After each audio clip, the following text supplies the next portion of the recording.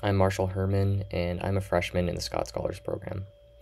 Today, I have the opportunity to reflect on some key aspects and qualities of leadership.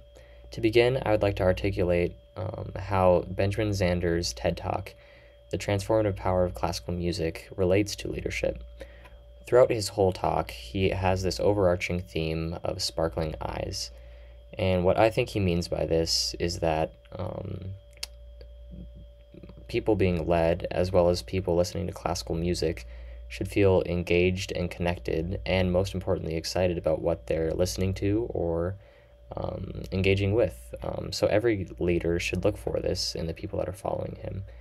I tend to agree with what I think Xander is saying here, but when I step back and take an objective look over the things I look for in a leader and consider crucial to a leader, I always come back to these four ideas of vision, communication, respect of failure, and most importantly, responsibility. I think every leader should have vision. They need to have some goal that they want to reach, but this isn't enough by itself. They also need to have steps and a plan to get to that vision.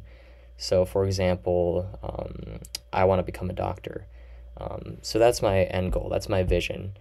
But I also know that I need to have steps along the way in order to realize that vision. So things like the MCAT, getting good grades, things like these. Every leader should have steps like this laid out in order to achieve their vision. However, this isn't enough.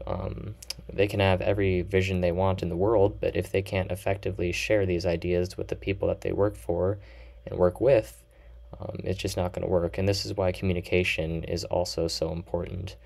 But communication isn't just talking to people, it's also listening and connecting to them, just at a more personal level. Every good leader should be able to listen to people. I think this is very important.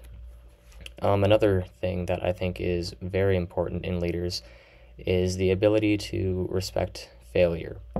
A lot of people see failure as this monster that they fear, and it cripples them because they won't do anything because they're so scared that it might not work out. In my personal life, I've had things like this before, but I've come to realize that failure is not a monster, it's a teacher.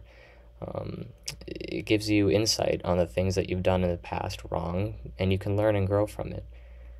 So I think every leader should look at failure with not fear, but respect. I think responsibility as well is very important for leaders, because the people that rely on them believe in them so much that they also need to believe in themselves as much. Xander, in his TED Talk, had this quote that I'm going to share with you about how responsibility is important in a leader. I quote, "It's one of the characteristics of a leader that he not doubt for one moment the people he's leading to realize whatever he's dreaming." This is an amazing quote because it shows how much sway a leader has on his people, on the people following him, and that he needs to be so confident in himself, even if he's not sure what he's doing. It's his responsibility to do so because everybody else is relying on him. Responsibility is also very important because of the power that leaders have. So all in all, these are kind of the things that I think every leader should look for in themselves. And I was very excited to share this with you guys today.